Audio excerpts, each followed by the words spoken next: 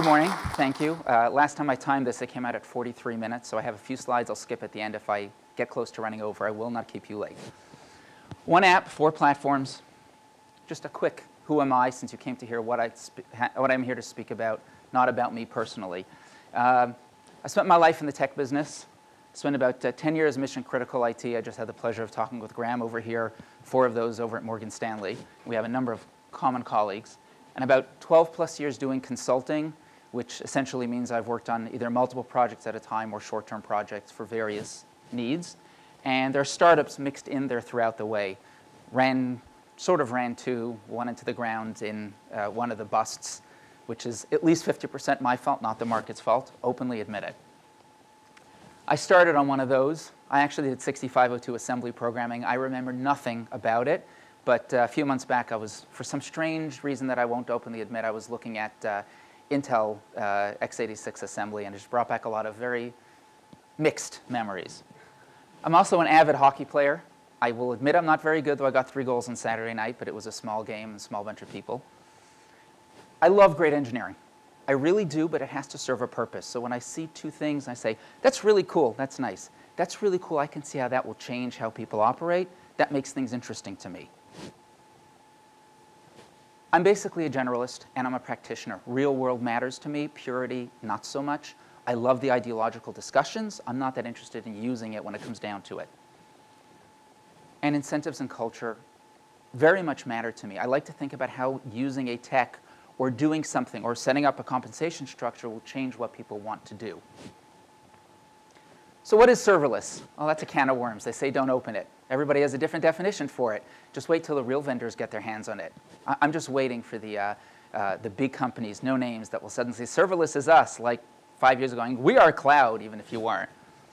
But I'll make an attempt at doing something with it. So this is the Wikipedia definition. Serverless computing is a cloud computing execution model in which the cloud provider, oh God, I can't. I just can't. It's probably mostly right, but I really can't read it. Slightly better one, if a bit pithy. Paul's giving a talk later today. I think he might have given one yesterday. A serverless solution is one that costs you nothing to run if nobody's using it. I don't think that's fully accurate. I'm actually going to disagree with it somewhat, but I love it. And by the way, Paul probably has more experience with production serverless than most people I have met, most people I've even heard of. So I do recommend hearing his talk whenever you do it. I've learned some really good stuff from him. Let's go with Mike Roberts. I'm an engineer at heart, so I love ordered lists. This is great. Requires no management of server hosts. It auto-scales and provisions. Costs based on precise usage, meaning, oh, look, I ran something for 2 minutes. I'm getting billed for 6 hours. No. Performance capabilities other than hosts. My mindset is something other than a host. And has implicit high availability or HA. I don't worry about when it goes away. It fixes itself. I like that definition. It's actually all built in the Wikipedia one, but much easier to absorb. So something's missing from that. What about, not SIMs, but if my mini SIM is a monolith, a micro SIM is microservices, what about functions or nanoservices? And the first time I heard the term nanoservices was courtesy of Penny Resnick, the CTO of Container Solutions, who said, where's the light on this? That as we move up into, I'm not going to go into the other side of this, because this was back in Unikernel's day, but as we move up into smaller and smaller pieces, it changes how you can organize, which is why it was interesting to me. They kindly let me put this in my blog post 2 years ago and use it here. What is the biggest expense any tech or tech-driven company has, meaning anybody who's going to do something in serverless? It's not how much time I pay for Amazon or Google or something. It is not my software licensing. Here's Morgan Stanley's 10K or annual report. I picked them because I was there. And if you look, here's their non-interest revenue, $34 billion US. And their single biggest expense line item is people, compensation and benefits. Those who know how Wall Street and the city work, you actually manage it to do that, about 50%. That's part of the reason why hiring and firing is so crazy with them. But it's people. Look at a tech company. Here's Alphabet, also known as Google. Costs and expenses in 17. I hate when some of them can do it on the left, right to left, and some of them left to right. Is about, where is this? About 110 billion. Good God. Costs of revenues is what it costs them to do it. So if I buy a hammer for £5 and sell it for £7, my cost of revenue or cost of goods is about £5. Out of all the rest, Here you go. R&D and sales and marketing, most of which is commissions to salespeople. People are your biggest expense, by far. So I think that if you look at that list of what makes something serverless, the number one thing that people care about is don't manage servers. It doesn't mean that functions as a service or nano services don't matter. It doesn't mean that all the other points of auto-scaling don't matter. It means what's the biggest thing? What is the thing I worry about the most? And that is I don't want to think about servers. That is, to me, is the most important point, is that serverless is serverless. As that gets better, the other things start to come to the fore and become more important. This is the cafe table metric. I used to call it a coffee table, and then my wife says, now, coffee table is that little thing you have in your living room. That's a cafe table that you have at Starbucks or Costa. And she was right, as usual. I don't usually openly admit it, but she was right. Courtesy of my colleague, Andy McCammond, who not only saved my rear many times in my career, but also taught me a lot about how to properly appreciate Scotch. I was sitting with him January, I believe, of this year at a cafe in Canary Wharf. And we were talking about some fairly modern software. And he says, look, this is the table we have. This table is our portfolio of software and services we manage or are building. This little bit over here is what you might think of as modern development. And this slice edge is what you might call something in the cloud native, leaning to serverless, anything like that. Most of the value we're going to get is if you can do something for this, not for this. Keep that in mind. This is what he said to me. He was right. Company I was with, introducing him to, wisely switched out of one space into another that was more valuable. So I'll make two claims, and they may be controversial. I'm happy to take arguments afterwards. I'd like to be wrong. I like being wrong. It's fun. The single most valuable part is serverless. All the rest matters later. Don't give it up, but it matters later. And nano services or functions as a services don't define it. They're enabled by it. Being able to stop worrying about servers makes it possible for you to think about new things. But that comes with a price. Anybody know what this is? Oh, painting, yes. But it is, I forget the name of the Russian artist. It's the Four Horsemen of the Apocalypse, 1880, I don't remember what. The risks of having classical education is that you end up not just with painting, but with the Jewish guy at the front of the room giving you the Christian Lamb of God up top. I picked the Four Horsemen of the Apocalypse for the four services because the Four Horsemen of the Apocalypse are bringing death and destruction, but they're also cleansing the world. It comes like that. Serverless and all these new things are, to some degree, are doing what we like to call disruption in the tech industry. What it really means is we're causing damage, a lot of damage, hopefully for a better good. So at the risk of offending anybody, I put the 4 different platforms with which I played on the Four Horsemen of the Apocalypse. Not any one specifically means, oh, this one is death. I actually like them all. And hopefully nobody will be too offended, especially since the creator of one of them is sitting right here, Alex with OpenFaaS, who gave a good talk yesterday. So let's look at the 4 platforms. Start with Heroku. Is Heroku serverless? Well, it's the original platform as a service. Simon Wardley, who's been pushing for 10 years that FaaS or serverless is the future, said, really, serverless is PaaS, not FaaS. The deployment methodology is Git push. Anybody who touches software nowadays knows Git, for the most part. It's not totally fair. I've been inside lots of client companies where you wouldn't believe what they're using in terms of version control, if at all. But most people really know what Git is at this point. And it's really easy to do a deploy. It's really easy to hook it into your CI toolchain. How serverless is this? Well, using their 4 points, it's kind of a 2 out of 5. There is no management. And to be fair, when I wrote this piece of software, and I'll get to it in a minute, about 7 years ago, this is what there was. You didn't want to worry about servers. This is where you went. Doesn't really auto-scale. It's not totally fair. They've got some auto-scaling now on their web dynos only. Cost some precise usage. Well, no, you pay for the slug that runs. It's like sort of a server. It's like more of a container, but whatever it is. So it's implicit HA. If it blows up, it comes back not as fast as you want, but it does. So it kind of gets a 2 out of 5. Fair enough. Kubernetes. That's the darling of the container world. Yay, KubeCon is expecting 7,000 people, 6,000 in Seattle in 2 weeks. There were 4,000 in Copenhagen back in March or May or whenever it was. Fantastic. Deployment methodology, kubectl or kubecontrol or kube. They seem to spend more time arguing about what to call this. Apply your YAML file. What's its score? Well, that depends. If you have to manage this, and I have managed this, your score is right down to 0 out of 5. Anybody who's done a deployment or management of Kubernetes knows this thing is a beast to manage. It is worlds better than, oh, I used to rack servers, but still. On the other hand, as a developer, as an app owner, if it's done right, it's actually pretty high. And I believe somebody's giving a talk later today on why you should deploy your serverless apps on Kubernetes. I'm pretty sure I saw that in the schedule. I don't remember when. If I deploy an app, I don't worry about management. It scales pretty quickly and pretty well. Costs, not so great. There's nothing built in. Give it time. Performance definition, yes. Implicit HA, very much so. It's one of the things that Kube is really pretty good at. Next, OpenFaaS, which has, it's literally open functions as a service. Deploy methodology, FaaS deploy. OK, not kube cuddle apply, but FaaS deploy. And its serverless score is very similar, except it's much better on the precise usage and control. But it has to run on something. I don't have to worry about kube. It has to run on something. That having been said, there is an OpenFaaS cloud now. Talk to Alex afterwards if you want to learn more about it. And finally, Lambda, right? Amazon's pure functions as a service.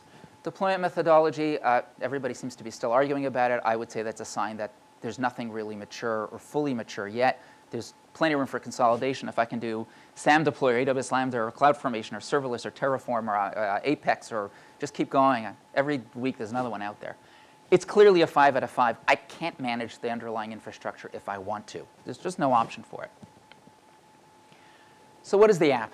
This is a funny little piece that nobody's ever heard of, that about 7 years ago or so, I was working with a nonprofit, and they needed something to be able to essentially say, we've got 50 books, and people want to split them up and then collate them back together in terms of coverage.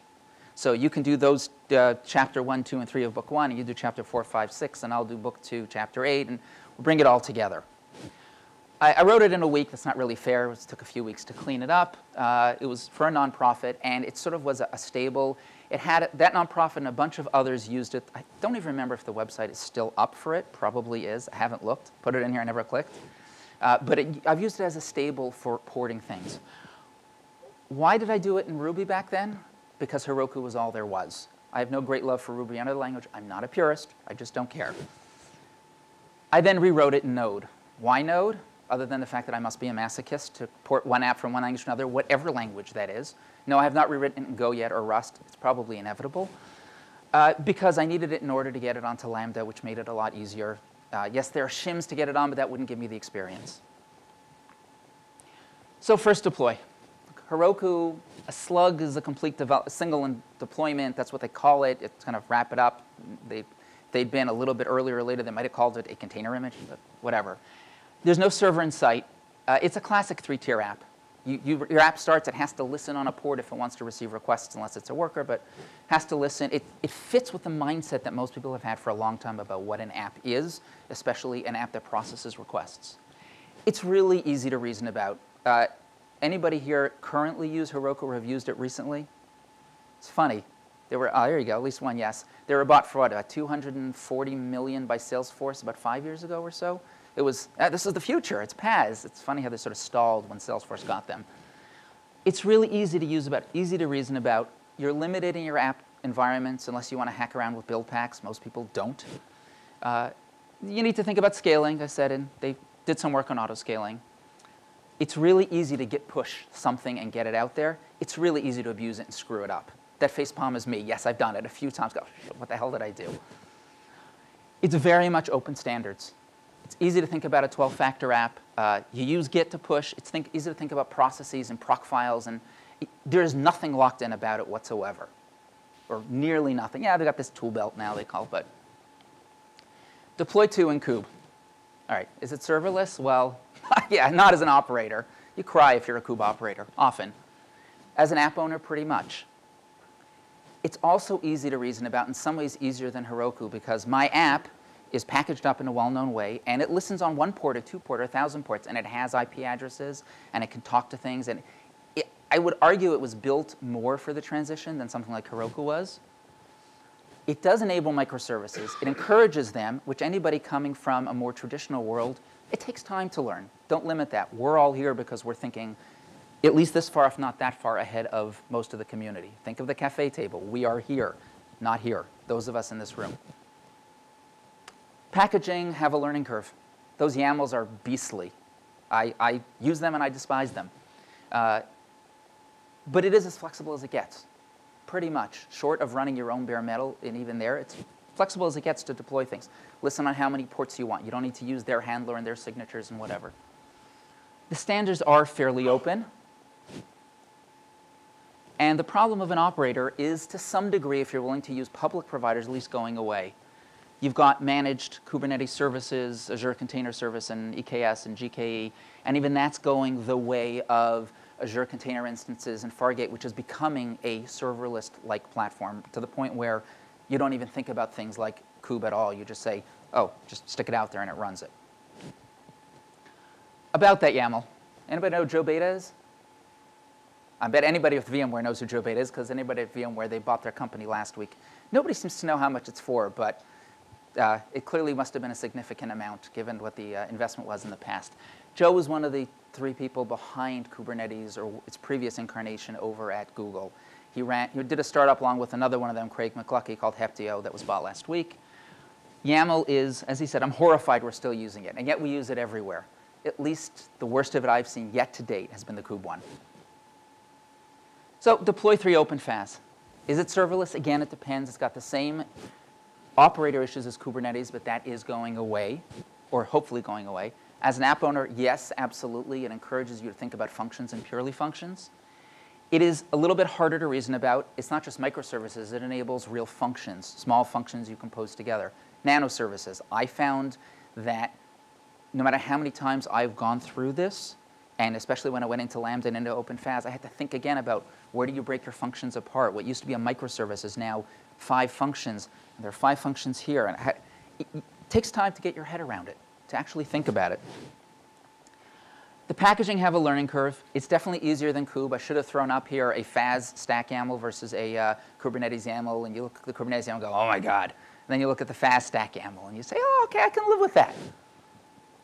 Composability. This is one of the things I like, and you'll see this again in Lambda. There is an OpenFaaS function store. It becomes possible to say, I'm going to take this and this and this and this function, and they do most of what I need, and just figure out how to weave them together. I don't have to build these things. I mentioned Simon Wardley earlier. He had a map camp about a month and a half ago where he repeated his quote that he's just waiting for the day that 2 people and a function get acquired for $1 billion. I volunteer. Open standard FaaS, it uses OCI, or Open Container Image Packaging. You may not love the image format that came out of Docker, but it's basically tar files with a well-known and well-defined open standard.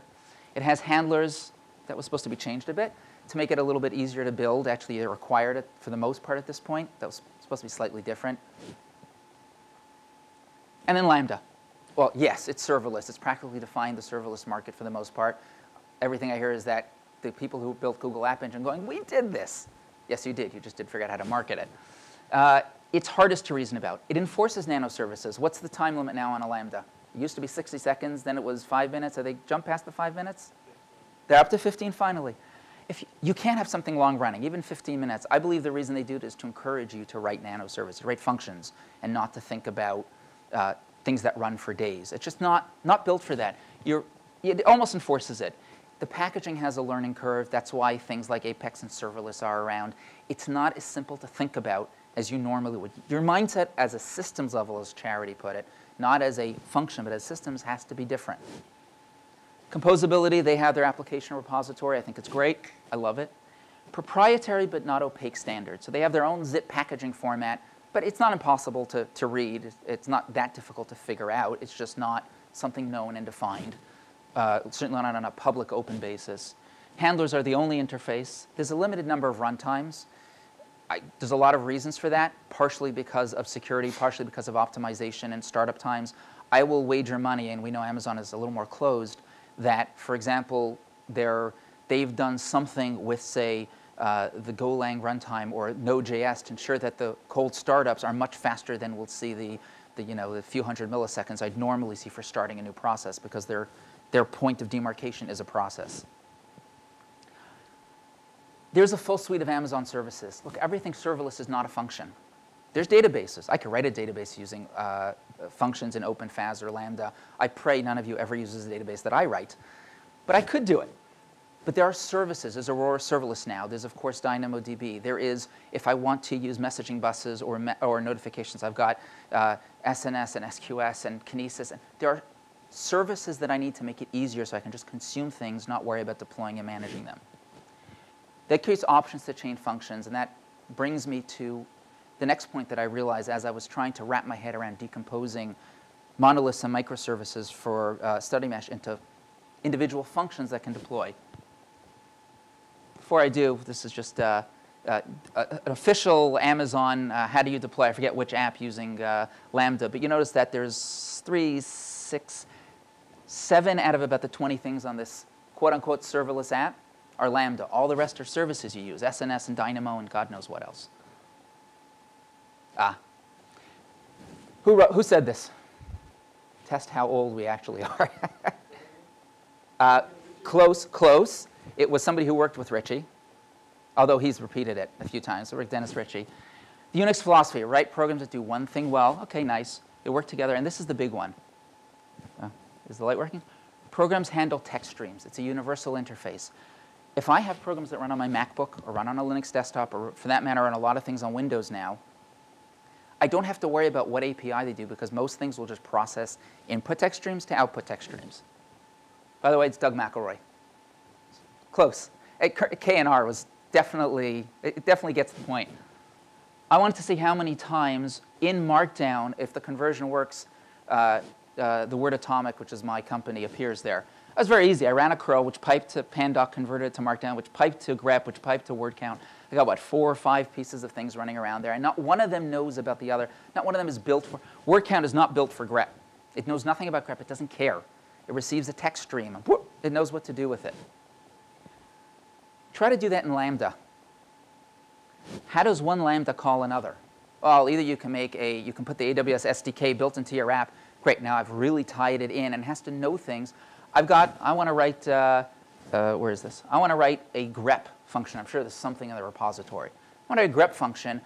I want to get text in and text out, but then has to pass it to something else. I really don't want to start building the AWS SDK into my app, which is something I ended up having to do. It ended up being a stumbling block for me when I was porting this.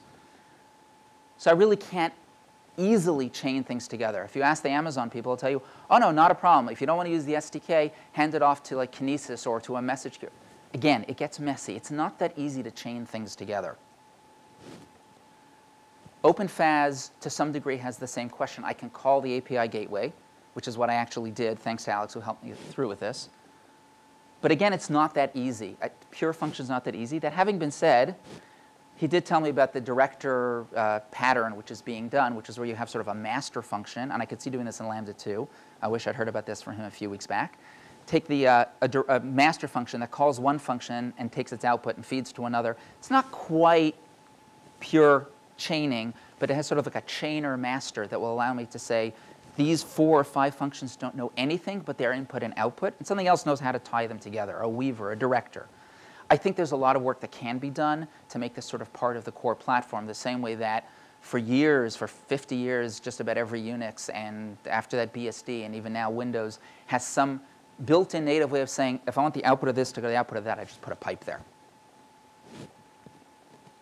That's, by the way, one of the things that kept me from getting as granular functions that I really wanted to get out of this. I ended up giving up in a number of places. So if you actually look at FaaS, what, doing well on time.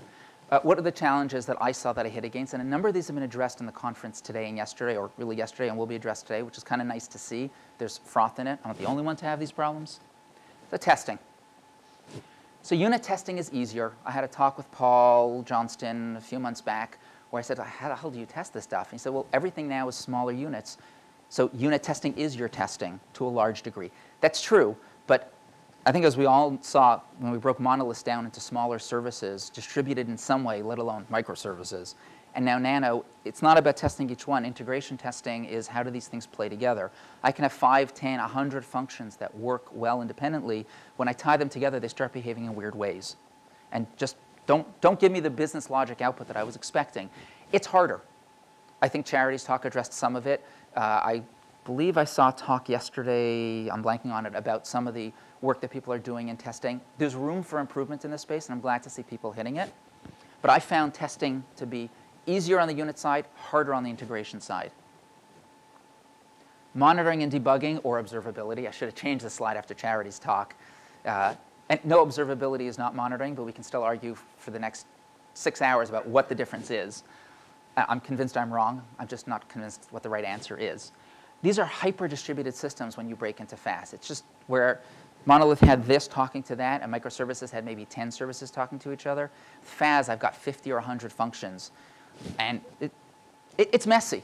And yeah, there's Amazon services to help you with it, and you can do your own stacks. And Datadog supposedly has something for it, and there are other vendors coming out there, and now you've got Honeycomb. It's not as easy to figure out, and I found myself struggling going, how do I even know what's going on and where things are falling apart? It's much easier with a single stack or a few single stacks running things. Common libraries, frameworks, and functions. What do I do if I have, say, 10 entry points into my app? OK, 12. I was counting how many study mesh had. 12 entry points into my app, and they all do some common stuff. Do I now include all the, and we all have that, right? None of us wants to build everything from scratch. We all include various libraries or functions in. What do I do if I have to, do I include it with all of them, and now my deployment image is much bigger, and potentially startup time because of memory load time may be a bit slower? Do I share these out as other functions, and now I've got to communicate across? What's the right way to do this? I don't think there is a right way yet. I tried different ways of doing it. All of them had shortcomings. I said, bundled them in, I got bigger images, took me longer. Separated them out, now I've got more services, and I've got more areas to think about how things interact. I've got a more complicated system. I'm not convinced there's a perfect solution to it yet. This is the big one, life cycle.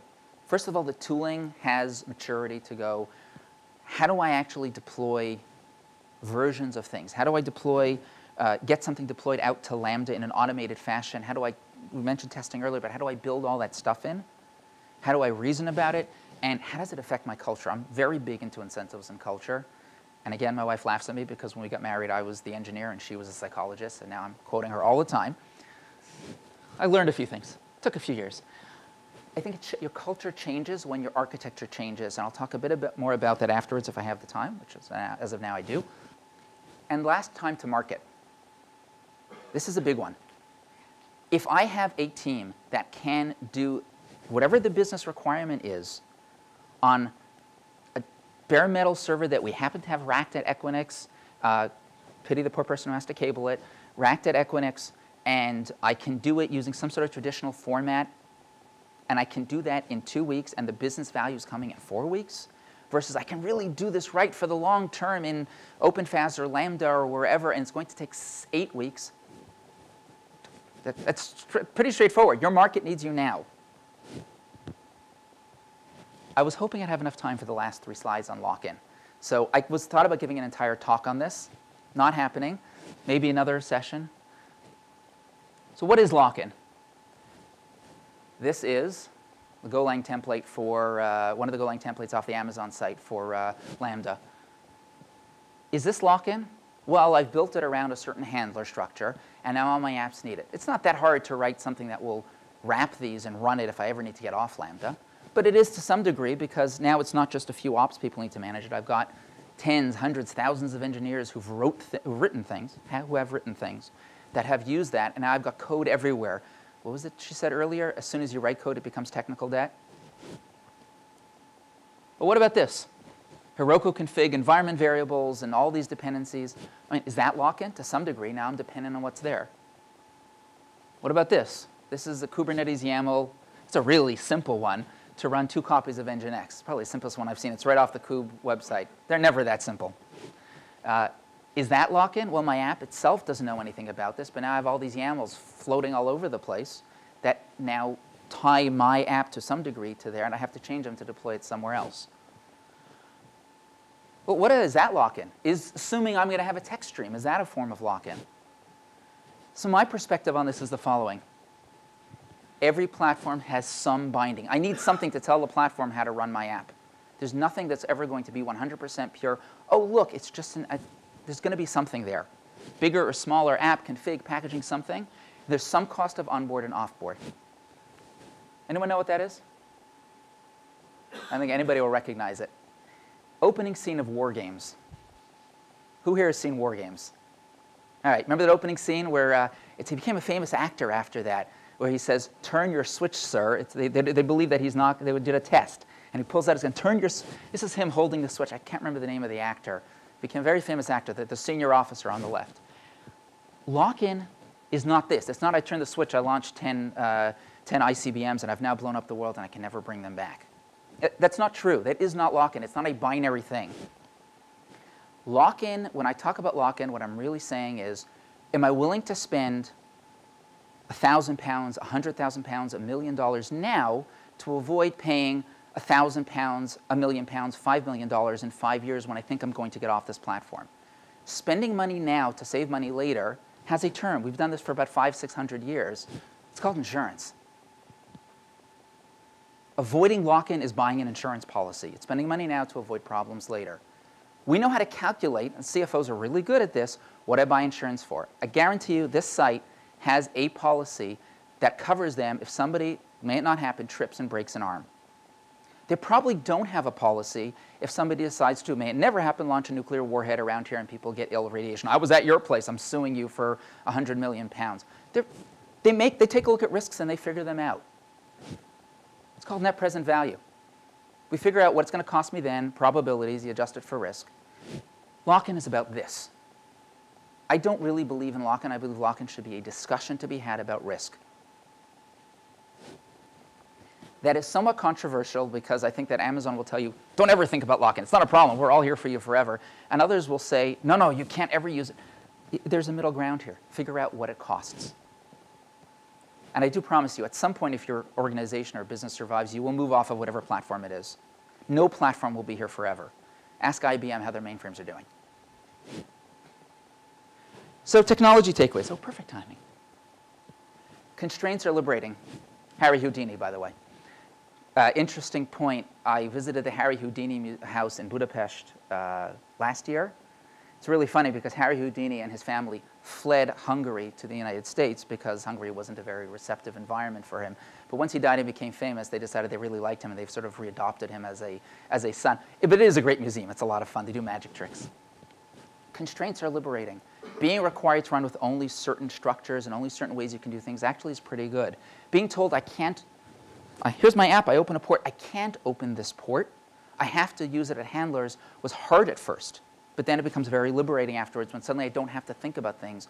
I discovered that the first time I went into something that was actually with a handler, the first time I went into both OpenFaaS and Lambda, but it started with Lambda. The first time I went in there, I went, I want to open a port. That's how I listen. This thing listens.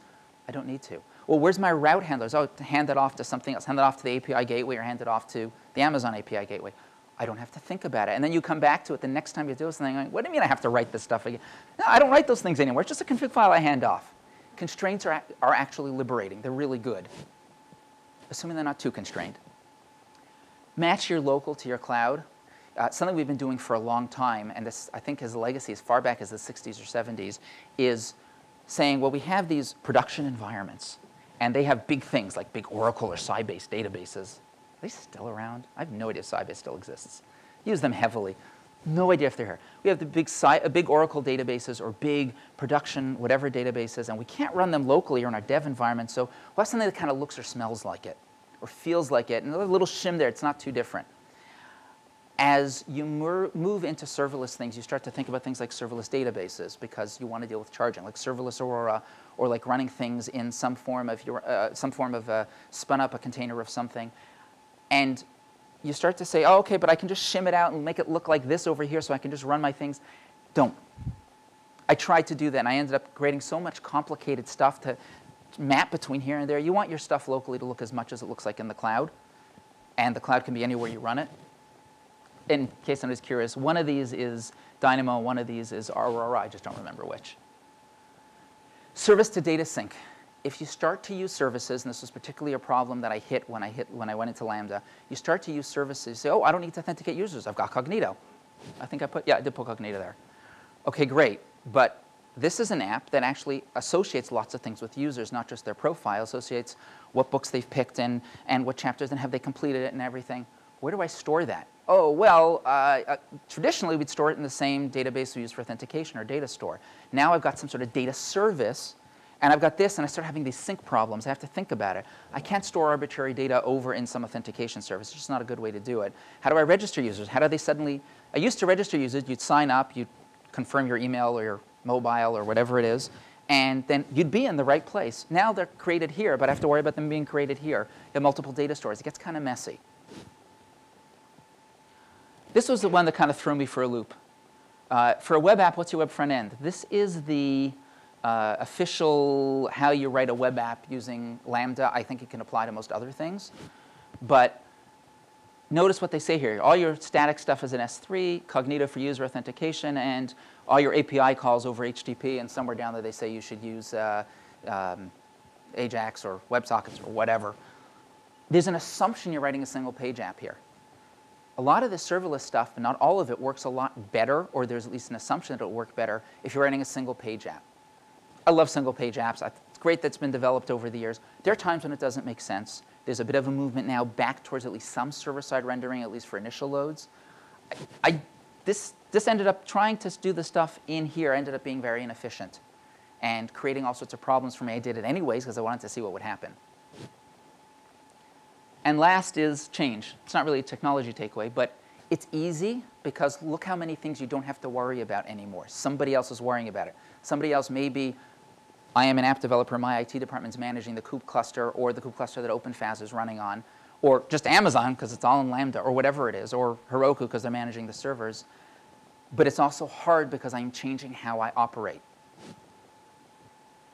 In summary, the less you worry about, the better. Anybody here done IPMI tool in the last year? No. Who wants to? Anybody here thought about what the cooling on the stack of the servers? Unless you have to, don't. Sometimes you have to. So the less you worry about, the better. But architecture does matter. If I change my architecture, I will change the skills and culture and designs. And it's not the 2 people in this room who work for company X. It's the 35 other people who are in your company. You have to think about everything that changes. That's hard. It's sort of the reverse Conway law, right? Your architecture reflects your organization. You pick new architecture, you have to change your organization to match it to a large degree. That's something people don't think about it on the tech side. Change takes a lot of time. We are humans. I had somebody who, I ran a short-run CIO role I had for a very short period of time when the organization, it was built, the culture built not to change, and somebody said to me, look, it takes 2 days for concrete to set in optimal weather and humidity conditions. If it's the right mix and everything, you cannot do it faster. If you say, but I really want it to set in a day and then build the rest of your building on top of it, please tell me because I'm not going into that building. It's going down. It takes time for people to change, for things to change. It also takes time to get your lifecycle benefits. I don't care how fast you can deploy a service in OpenFaaS or Lambda or whatever. It's about the system. It's about all the things around it. And it takes a while for all the tooling and pieces and organization of processes to be as good as or better than what you had before. I have absolutely no, this is one of my favorite questions. I do alumni interviews for my alma mater. I have no idea if a Prius is better for the environment. I am ignorant about these things. I do know that I don't care about how much petroleum, you call here, petroleum it uses versus the other one. I care about the entire life cycle of it. What about manufacturing costs? What about disposal of the batteries? It could be better. I have no idea. I'm open enough to say I'm ignorant. Focus on the benefits you need. It is not about purity. We're all doing this unless you're doing it for your own fun. Lift and shift is OK. If I can take an app and copy it over, perfect, last slide. If I can take an app and copy it over and deploy it and people get some deployment or benefits or I don't have to manage servers anymore, that's great. Worry about detaching it and breaking it into multiple services later. Worry about scaling after. Get the benefits you need of it. Think about the cafe table. Remember, serverless is not FaaS or nanoservices. Serverless includes it. Serverless encompasses it, assuming I got my math symbols correctly, and I think I did. Remember, if we lose the business this week, next week there is no next month, build what you need. Just make the organization happy. Live to fight another day. I don't remember which general said it, but it's OK to retreat if you live to fight another day. Thank you.